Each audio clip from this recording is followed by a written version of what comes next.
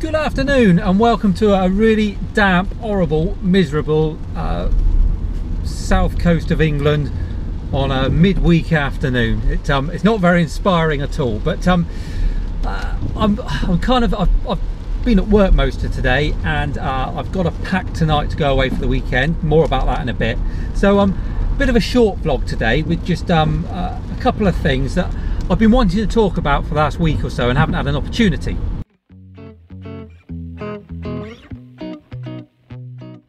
The main thing I want to talk to you about is batteries, and really where are we going with battery technology.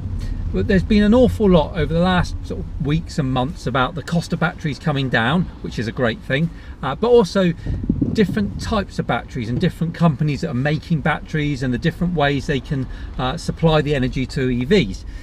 So I mean, at the moment EVs as a rule run on lithium-ion batteries. It's pretty old technology now, and we've seen over the years how it's developed from being, you know, great big packs that give very little power, right down to, you know, you look at the new iPhones and Samsungs, just how small those phones are and how much power they've got in them, what they can do.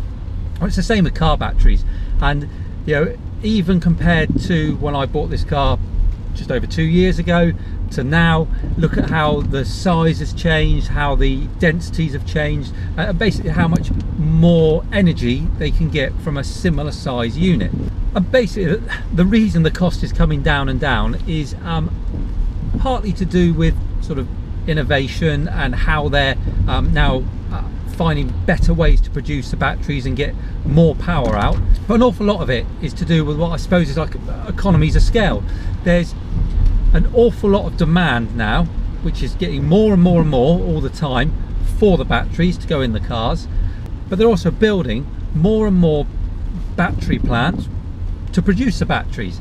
So the more they build, the cheaper they become to build, and you know, that price ultimately is passed on to the manufacturers, who hopefully at some point will pass them on to us. So lithium-ion batteries, they're well proven, they're getting better all the time, the cost is coming down. Is there any reason to change? I suppose that's the big question, and there's a lot of companies that think there is.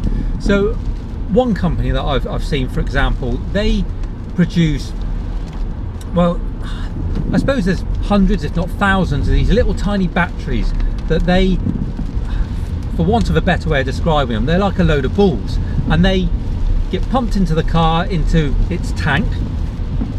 They're charged, and then the car uses the power from the batteries to drive the car, and then you can still plug your car in as normal and recharge those batteries, but their USP, I suppose, is that you can then just take them out and refill charged ones. So I guess the idea is a little bit more like fuel. When you drain your battery, you pull into a battery charging station, the batteries are taken out of your car and they just pour a load of new ones, fully charged ones in, and away you go. And how quick that process will be, you know, time will tell.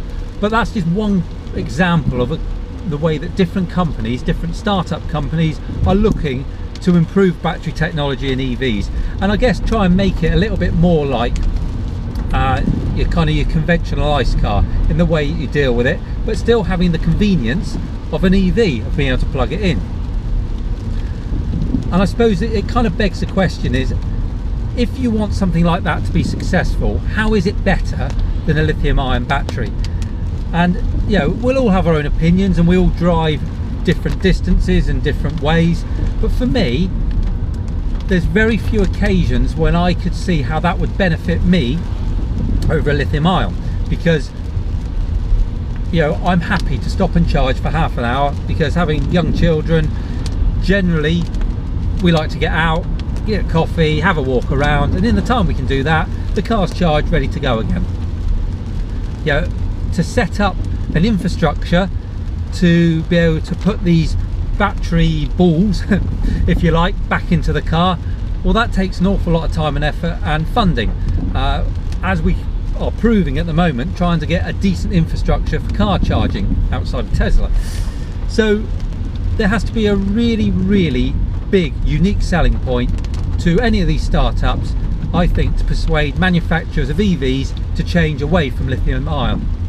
Now I think where potentially the future will take us is solid state batteries, and I've spoken about this before. The simple reason is because they're much more dense, you can pack much more energy, power into a smaller space, thereby allowing you probably to still take up the same amount of space within the car but have much further range on it, and they're a lot quicker to recharge. So from that point of view, I think that's probably where the future is heading. It's just making it an affordable package and a reliable package that you could switch it out with the current lithium ions. And just on from that, Toshiba, I see, have announced that through some of their development, it looks like they've developed a battery pack that could charge, they're claiming, 200 miles of range in 6 minutes. Now that is a substantial breakthrough on where we are at the moment. Now it's nowhere near ready for production. I think from what I've read, we're probably 2 years away from them being able to actually drop it in a car and test it for sure. But you know, all the signs at the moment are really good. So that will be interesting. I think that will possibly be one of the technologies that we might be able to use. Right, that's better. Home in the dry now. So really, as far as batteries are concerned, that's kind of my thoughts and feelings on them. You know, perhaps next week some great new invention will come along and it'll all change, and we'll take massive steps forward. But for now, I think kind of the status quo will continue. It's going to be lithium ion or something similar. You know, time will tell, and it'll be interesting to see how it kind of works itself out, because at the end of the day, it's kind of range stroke power versus cost to manufacturers and us, and that will ultimately dictate what we end up with. So yeah, so that's batteries. As far as the rest of today and going into the weekend is concerned, as I said before, we're going away. We're all going away for the weekend. We're going sort of up north, and I've had to go back to Nissan and ask them if I can borrow a nice car for the weekend. Something I haven't done for a while, something I didn't think I'd do again. I'll explain all in the next video and the reasons why I've had to do it. But yeah, it hasn't sat well with me, and I'm not happy about having to do it. You know, obviously I'd rather be in my Leaf, but also it's now going to cost me a fortune in petrol, which is never a good thing.